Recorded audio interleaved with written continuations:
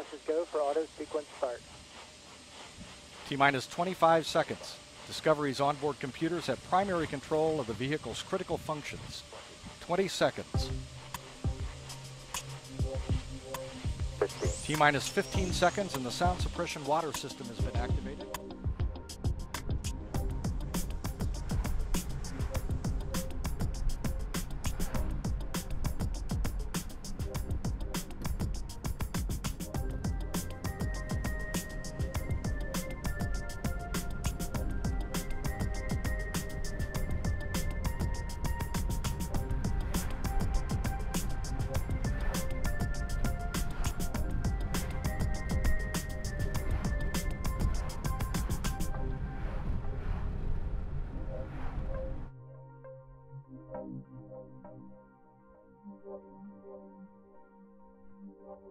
What I figured I would do to photograph the launch was to have several still cameras set up with different concepts. One would be a time exposure, one would be handheld with a 500mm lens, and one would be a little wider angle, maybe shoot vertical.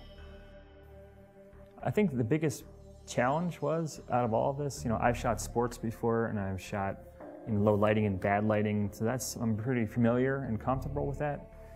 But the idea of all these unknowns, this was going to be a night launch of the shuttle, and there are no do-overs. It's not like you say, okay, light it up and then let me get my exposure. It's going to go, and then what is your exposure? And what are your audio levels? Where should they be set? And that set of questions were, and the answers were really hard to find.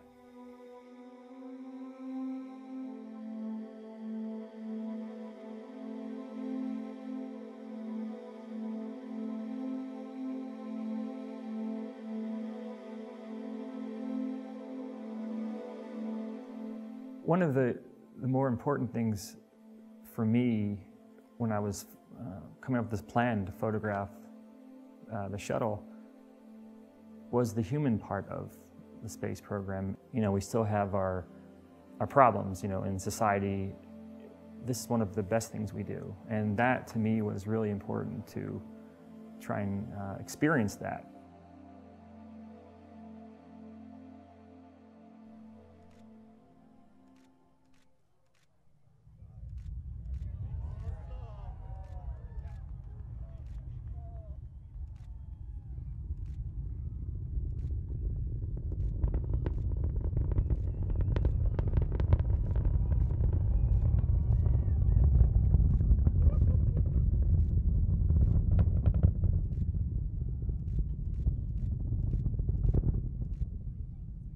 When I first heard the sound of the engines, I was shooting, but I also had to take a moment just to listen.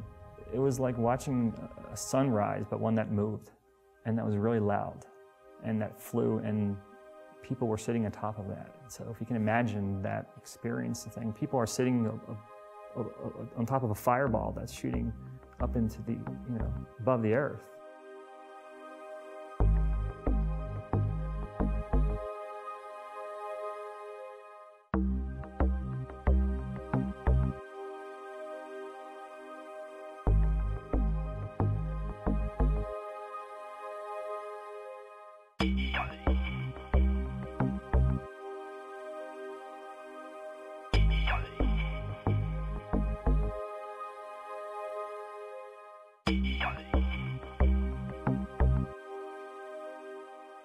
The best part about the launch was afterwards.